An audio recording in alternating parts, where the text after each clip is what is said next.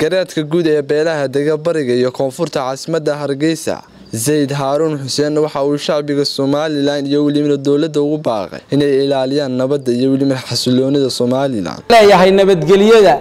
waxyaabaha waxa weeyaan inoo sahlaya inoo jirto oo inoo hana qaado waxa kamid ah cadaalad loo siman yahay reer Soomaaliland inuu siman yahay in la helo oo min bidaaya ilaa nihaaya waxa weeyaan galbeed ilaa bari nabadgeliyo loo siman yahay in la helo ayaa waxa weeyaan marka kamid ah cadaalad noocaas ah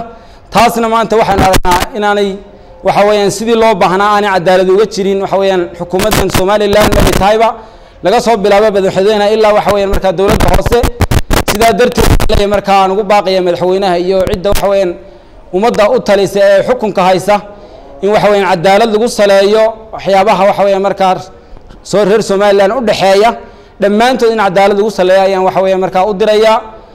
taasi waxa weeyaan waa tii nabadgelyada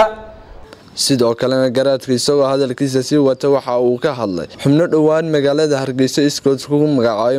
maayar ku xigeen arin ayaamahan dambe waxa weeyaan meediyaha lagu hadalhayay oo ahaa maayarkii cusba ee lagu waxa weeyaan caleema saaray labada xaafadood ee ka tirsan magaalada Hargeysa caasimadda Maxamed Moode iyo Maxamuud Haybe waxaan leeyahay markaas arinka noocaasi waxa keenay waa itaal darro ka timi iyo dacfi ka yimi waxa weeyaan caasimadda duqa caasimadda waxa weeyaan Soomaaliland waxa weeyaan waxaan jeedaa gobolka Maroodijeex iyo xildhibaanadiisa ayaa keenay marka in maayar cusub la caleema saaro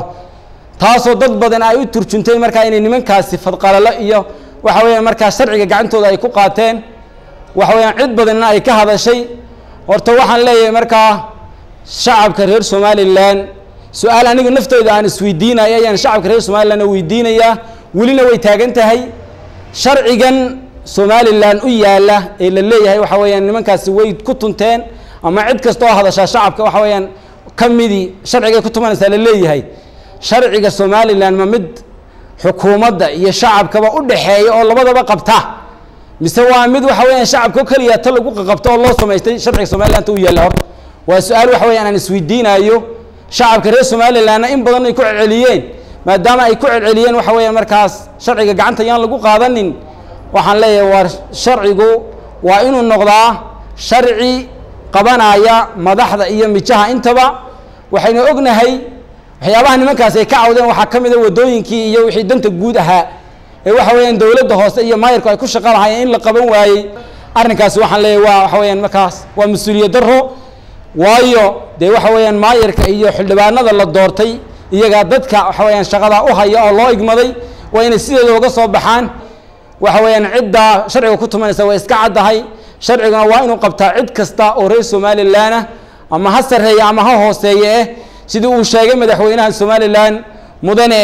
Muuse Biixi Cabdi in badan uu ka wadhawaajiyay uu yiri waxa weeyaan sharciga ayaa sareynaya waxa leeyna sharcigu ha sareeyo oo ha qabto cid walba sharcigu cidna yaa looga hanjabin nimanka xirxiran xorriyadoodii laga qaaday ee lagu xirxiray waxa weeyaan ka shaqeynayeen danta xaafadooda ninku markuu yiri waxa weeyaan maayirka wixii uu qaban waayay shaqadu qaban waayay aniga qabanaya arin uu ku khaldan yahay maaha markuu yiri wixii aan qaban weydeen baan qabsanaya anigu uma arka sharci la jabiyay waxaan u arkaa waxa weeyaan dheef